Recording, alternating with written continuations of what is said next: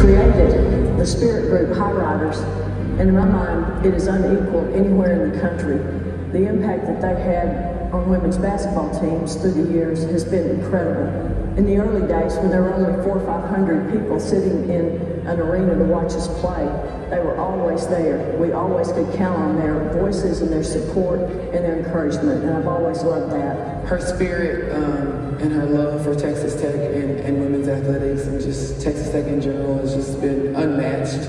And something that you can't ever take for granted. I also have fond memories of, going on road trips, and Mrs. Art would always make those popcorn bags. I was always excited to see those. Some really good popcorn.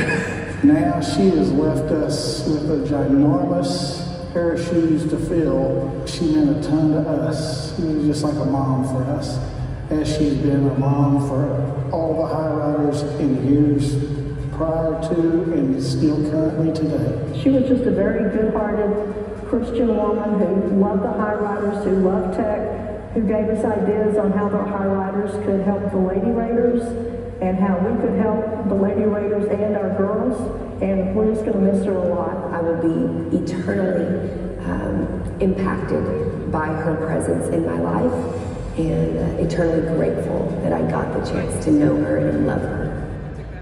To honor Mrs. Arterburn, family members Diana and David Arterburn and friends Bill and Diane Todd have joined us today. Additionally, 3 founders of the High Riders, Nancy Hughes, Lynn Travis, and Kathy Scott. Fans at this time, we ask that you stand and honor Mrs. Arterburn and the great human being that she was.